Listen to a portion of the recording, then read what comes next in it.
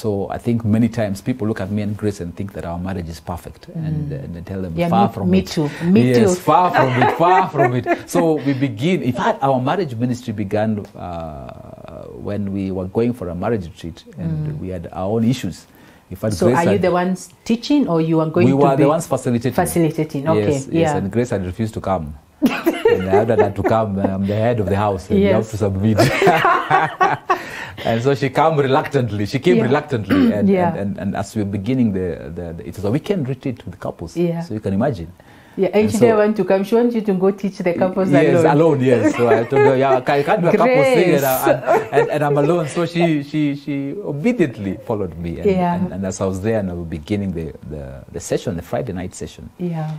And I'm struggling what to share with these people because I know I have my own struggles. Yeah. And so I decided to share our struggle. Yeah. Little did I know that opened up a whole bunch of confessions and people saying, yes, we are also like there, and this happened, and we talked until almost morning. And that weekend was huge. And so for me, I have learned that unless we are real, authentic, vulnerable, with especially as leaders, as pastors, people will never open up, people will shy away, people will not come to us, we will not be approachable, and thus we will not be able to help people. But when we are real and vulnerable, people can connect with us, people can identify with us, and that way we are able to help others. Awesome.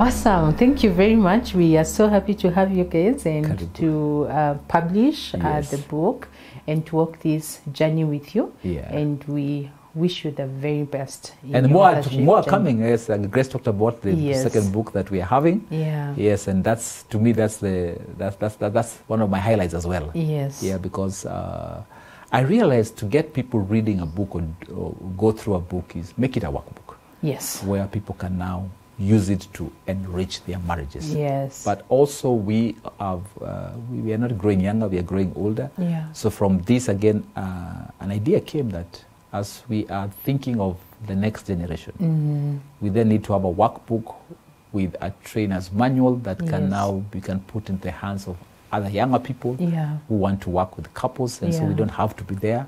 But those people who have a passion like us can use the same to teach and take other couples through navigating the storm. Absolutely makes sense. It makes sense. Awesome. Thank you. And we'll be there in the journey for as long as the Lord will allow. Thank you. Yes, and we're in partnership with you people, and we're looking forward for you to work with us. Yes. As we continue. Awesome. With more books. Amen. Amen.